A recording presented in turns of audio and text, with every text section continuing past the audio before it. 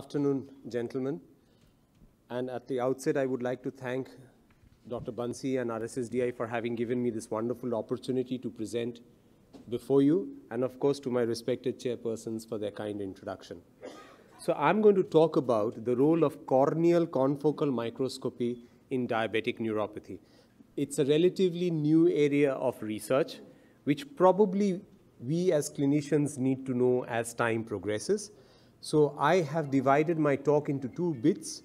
The first bit is a very short introduction about diabetic neuropathy per se, and what corneal confocal microscopy can do to contribute in the understanding of diabetic neuropathy.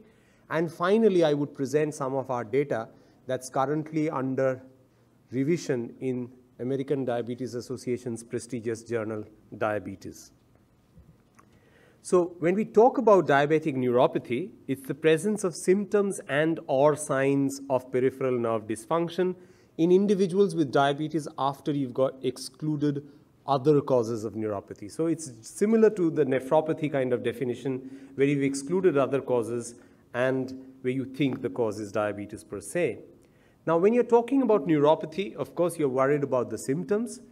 Autonomic dysfunction is something which is terrible. Only last week, one of the ministers of West Bengal, you might have seen, died suddenly after being in the hospital and having angioplasty and all of it. He was ready to go home. I had spoken to him about an hour and a half ago. Sudden death with an arrhythmia.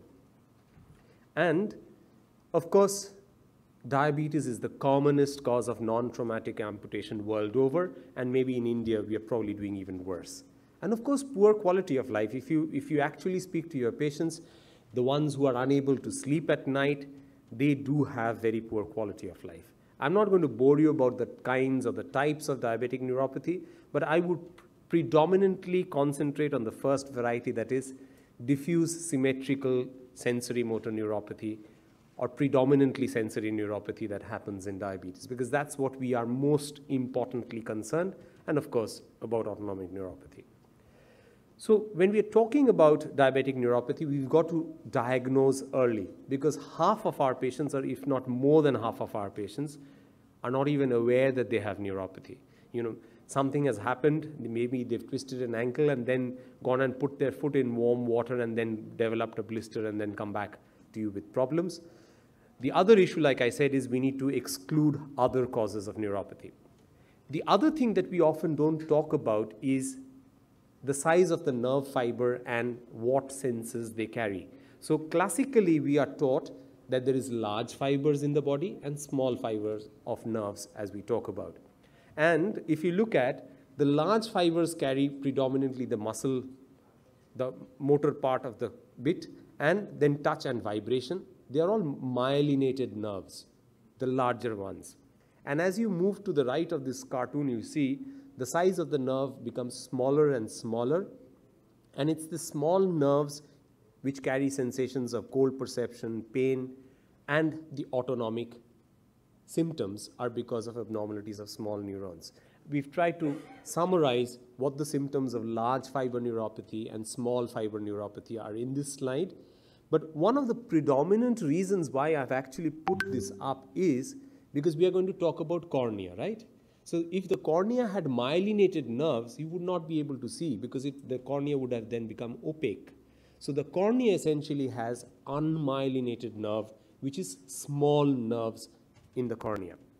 And if you look at the natural history of neuropathy, and if you look at subclinical to clinical neuropathy, it is suggestive that the first problem happens in the small nerves and not the large nerves. So if you're talking about early detection, you've got to pick up problems of the small nerves in diabetic neuropathy. And in clinic, what do? We do a monofilament test. We kind of look at posterior sensation, maybe position sense and joint sense. We go for an ankle jerk. If that is normal, we tell the patient, okay, you don't have clinically very significant neuropathy. You then go for something like a VPT, which will be more sensitive than that. If you want to do something even more sensitive, what do? You ask for a nerve conduction test, right? The challenge and the problem is the nerve conduction test does not detect small fiber disease. It only detects large fiber neuropathy. So that is why you will see patients who have normal otherwise clinical tests complaining to you about paresthesia, complaining to you about positive sensory symptoms of neuropathy, because it is the small fibers which have gone.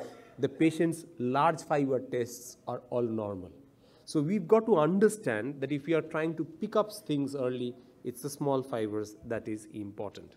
And this is why I have said there can be clinico-electrophysiological dissociation. That means electrophysiological study versus clinical findings are different, and often people will have problems what we now call subclinical neuropathy. Like I said, NCS does not assess small fibers. So how can you assess small fiber neuropathy? The first, which was thought to be the gold standard, is intraepidermal nerve density. So you do a skin biopsy and you look at the nerve density. Now, is that possible in clinical practice? No, because of two reasons. Obviously, it's invasive, and secondly, diabetes is a lifelong disease. So, for example, if it is normal today, are you going to repeat it again after a few months or a year? For example, urine albumin creatinine ratio, you can do it 10 times. Aaj, kal, parsu, 2 saal baad. So, therefore, it's not very easily feasible.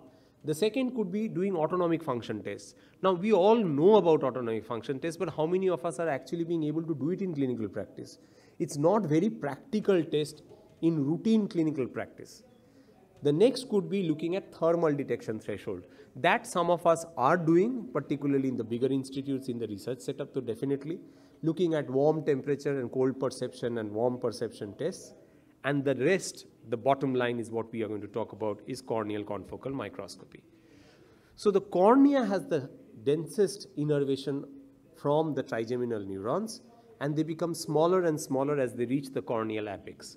And in the subbasal corneal plexus, you have a network of these unmyelinated C fibers that we can see with a corneal confocal microscopy. Now these nerves, because it's just like the retina, where you're looking at fundoscopy, you can actually see what is happening in the blood vessel. Here you can actually see what is happening in the nerve layer.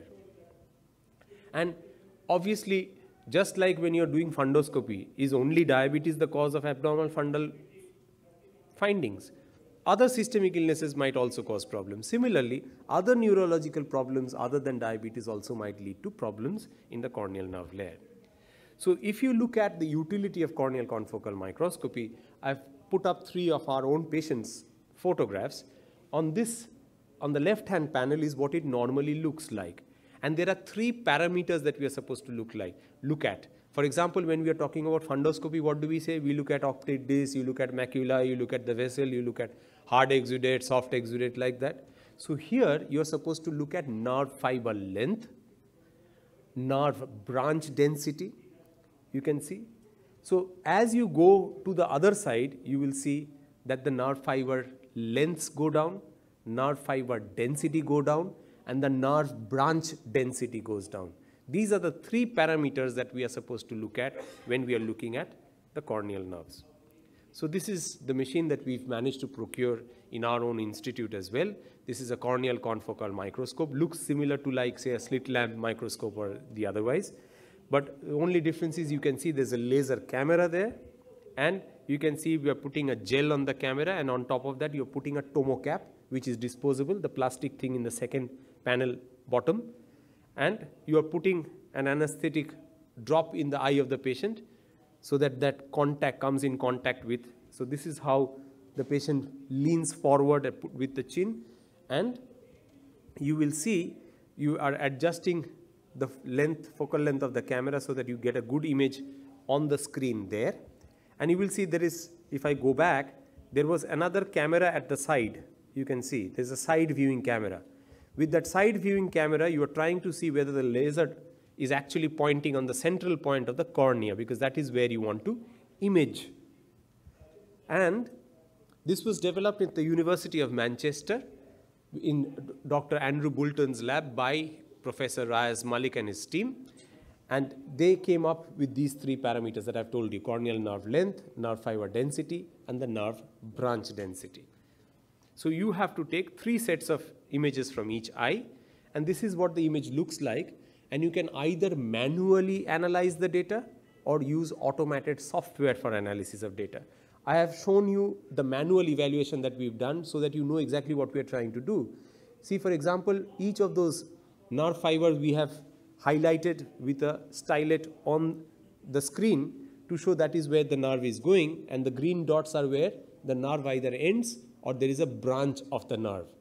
So with that, this can be done manually or in an automated manner, and very complicated numbers will come here. Forget about the numbers. But in principle, you've understood that when you have nerve involvement, the fiber length will go down, the branch densities will go down, and the fiber density will also go down. So the first of the studies was published in 2003 when Riaz Malik and his team showed that in 18 individuals with diabetes compared to non-diabetic individual, that these parameters were abnormal. And that has been replicated by several people thereafter. Thereafter, people started telling us, what is the normative value? So what is normal and what is abnormal? So this was again Riaz Malik's team coming up with certain figures that you do not need to remember will be the normal values. Now what they did was, in one of the type 1 diabetes studies, they said, okay, we have clinically examined this guy. He's got no neuropathy of small fiber, but he's got abnormal changes on the corneal confocal microscopy. And there's a second group who have normal corneal confocal microscopy. So the ones who have some abnormality on the corneal confocal microscopy, they went on to progress and develop clinical neuropathy. So that longitudinally told us that there's a problem here, which is getting picked up by this particular test. It is like your ACR telling you, this guy with macroalbuminuria is going to progress to diabetic kidney disease. Thereafter, there was one study to look at, all this while we looked at skin biopsy and said that was gold standard. So why don't we actually look at people, compare the skin biopsy finding with the confocal microscopy finding, and they showed that the results were identical. And they also showed that, whatever small fibers abnormality you're picking up on the cornea, that corroborated with their autonomic dysfunction as well. And like I said, this probably precedes clinical neuropathy. The other issue is then what would be the clinical implication of the use of this? For example, if I tell you I have a drug which will prevent diabetic kidney disease, you will first tell me, okay, first show that there is regression of albuminuria, then show that there is slowing of the EGFR. So it's not that any drug in development will have development of the extreme end, say for example, prevention of death. You will need a much bigger trial, longer time. So if you are doing, say for example, a trial on a drug which will modify neuropathy, this will be the best test. It's like a bone marker test to say that bone density is improving rather than DEXA telling you that the bone density is improving. DEXA will come later on. So this is a study where they have gone for people who received kidney pancreas transplantation. And after the kidney pancreas transplantation, as compared to before the transplantation, they could show that there is improvement in the corneal nerve layer. So that shows that a bit of the neuropathy is reversible, and those improvements happen much earlier than clinical improvement of neuropathy. Of course, there are pitfalls. For example, do we have data of what happens as we age? Because there might be age-related changes to the nerve. Do we have ethnicity-specific data? Do we have gender-specific data, racial data? And we are still a long way to go before we can jump in and say, start using this in your clinic from tomorrow, because this costs 42 lakhs. Obviously, as instruments go, it's just like the insulin pump. When it first came, you probably had it was more like a machine rather than a pump. So I'm going to present some of our own data from our institute. We realized that if we are looking at children with type 1 diabetes, because why we chose type 1 diabetes, because the time of onset of the disease, unlike type 2 diabetes where they might have had the disease for a long period of time. We wanted to see how do they develop nerve damage, and we realized that obviously we could not do biopsies, and autonomic functions are not routinely performed. So we went for thermal detection threshold, and of course we did everything else. So first of all, what we did was, if you see the group on the left in blue, is the siblings of type 1 diabetes, because we didn't have any normative data for our country. So the siblings of type 1 diabetes, they underwent all neurological tests, including temperature, warm perception threshold, cold perception threshold, NCVs, VPTs, all of it. And on the basis of the quantitative sensory testing that we did, we came up with normative values for warm detection threshold and cold detection threshold. And they underwent corneal confocal microscopy, and we defined what would be the normative cutoffs for each of these 3 parameters of corneal confocal microscopy. So we then went on to our cohort of type 1 diabetes, and they underwent corneal confocal microscopy. And we found that if you had a normal corneal confocal microscopy, all of the tests were almost normal, almost all of them except one patient. So it told us if CCM is normal, there is no need to do any other tests of neuropathy. But if CCM was abnormal, you can see almost 50% of them were abnormal without any abnormalities on small fiber testing, telling us that these abnormalities precede any other possible ways of testing neuropathy in our population. So very, very strong statement that this would be the most sensitive of tests to do to detect small fiber neuropathy. So as you can see, this is a healthy volunteer, one of the siblings, panel 1 and 1A. The second is a 9-year-old girl who has relatively reasonably preserved corneal nerves, but as you move to patient 3 and patient 4, which is same patient with in the 2 eyes, you can see glycemic control poor, duration of diabetes long, has significant corneal confocal nerve abnormalities.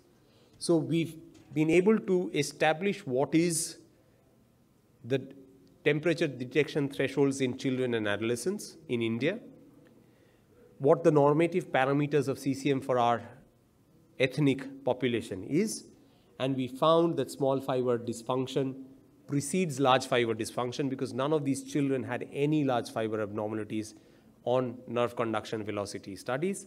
And we found that 50% of children with type 1 diabetes have some kind of small fiber dysfunction, and of them, 50% didn't have any clinically detectable neuropathy test abnormalities. And normal CCM almost excludes small fiber disease, and CCM abnormalities detect small fiber abnormalities even before small fiber dysfunction can be detected by the currently used clinical tests. I shall stop there.